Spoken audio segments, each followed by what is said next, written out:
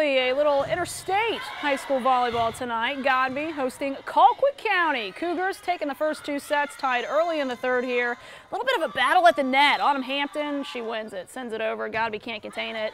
It's 6-5 Packers. Godby takes back control though. Lacasia Kamakia the kill, and then Cornesia Brown with the sweet serve. The Pack, they can't return it. Godby wins 26-24 to complete that sweep. So a little bit of everything tonight. Little hoops, little football, little volleyball, fan of everything.